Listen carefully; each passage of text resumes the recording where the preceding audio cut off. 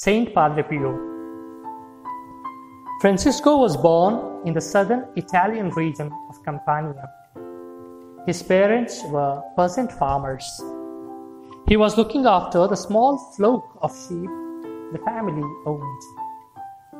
His family was deeply religious. They attended Mass daily, prayed the Rosary nightly, and abstained from meat 3 days a week in honor of Our Lady of Mount Carmel. Although his parents and grandparents were illiterate, they narrated Bible stories to their children. As a youth, Francesco reported that he had experienced heavenly visions and ecstasies. He took the Franciscan habit and the name of Pio in honor of Pope Pius I, and he took the simple vows of poverty, chastity, and obedience. At 17, he fell ill, complaining of loss of appetite, insomnia, exhaustion, fainting spells, and migraines. He vomited frequently and could digest only milk and cheese.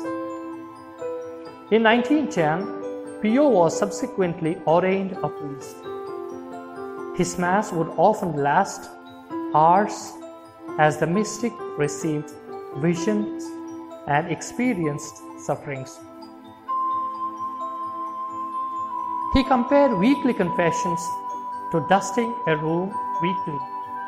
He recommended the performance of meditation and self-examination twice daily.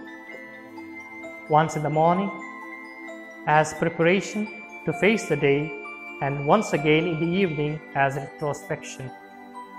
His advice on practical application of theology he often summed up in his famous quote, "Pray, hope, and don't worry." He directed Christians to recognize God in all things and to desire above all things to do the will of God.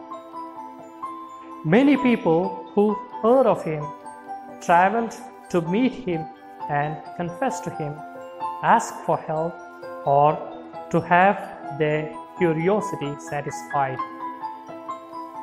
Those close to him attest that he began to manifest several spiritual gifts, including the gifts of healing, bilocation, levitation, prophecy, miracles, extraordinary absence from both sleep and nourishment for at least 20 days, the ability to read hearts, the gift of tongues, the gift of conversions, and pleasant smelling wounds. Padre Pio increasingly became well known. He became a spiritual director and developed 5 rules for spiritual growth: weekly confession, daily communion, spiritual reading, meditation, and examination of conscience. The Vatican initially imposed severe sanctions on Pio in the 1920s to reduce publicity about him. It forbade him from saying Mass in public, blessing people, answering letters, showing his stigmata publicly, and communicating with his spiritual director. The Holy See made statements denying that the events in Pio's life were due to any divine cause. They conducted a medical examination of Father Pio's wounds in 1919 and concluded that it was a skin necrosis. The Bishop of Volterra, Raffaele Rossi, a Carmelite, was formally commissioned on 11th June 1921 by the Holy Office to make a canonical inquiry concerning Father Pio. Rossi began his apostolic visitation on 14th June in San Giovanni Rotondo with the interrogation of witnesses, 2 diocesan priests, and 7 friars. After 8 days of investigation, he finally completed a benevolent report which he sent to the Holy Office on 4th October 1921, the feast of Saint Francis of Assisi. Whatever is extraordinary about what Father Pio does, that cannot be explained, but certainly not by the intervention of the devil or by deception or dizziness. During the interviews with the witnesses, which Rosie undertook, a total of 3 times he let himself be shown the stigmata of the then 34-year-old Father Pio. Rosie saw these stigmata as a real fact. Pio was said to have had the gift of reading souls, the ability to bilocate, among other supernatural phenomena. He was said to communicate with the angels and worked favors and healings before they were requested of him. The reports of supernatural phenomena surrounding Padre Pio attracted fame and legend. The Vatican was initially skeptical. Based on Pio's correspondence, he experienced less obvious indication of the visible stigmata. Bodily marks, pain and bleeding in locations supposedly corresponding to the crucifixion wounds of Jesus Christ.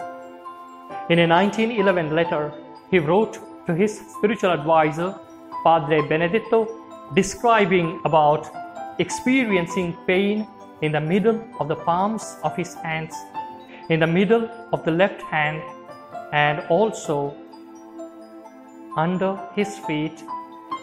He could feel some pain. He experienced stigmata for 50 years until the end of his life. The blood flowing from the stigmata purportedly smelled of perfume or flowers. He also said that he was suffering the pain of the crown of thorns and the scourging. He had been suffering from them at least once weekly for some years. By 1933, the tide began to turn. Pope Pius XI ordered a reversal of the ban on Padre Pio's public celebration of Mass and hearing confessions. He was also given honorary permission to preach despite never having taken the exam for preaching license. Pope Pius XII, who assumed the papacy in 1939, even encouraged devotees to visit Padre Pio. Finally, in the mid-1960s, Pope Paul VI dismissed all accusations against Padre Pio. The day after the 50th anniversary of his receiving the stigmata, Padre Pio felt great fatigue. As was customary, he had his rosary in his hands, though he did not have the strength to say Hail Marys aloud. Till the end, he repeated the words, Jesu Maria. With his last breath, he whispered, Maria.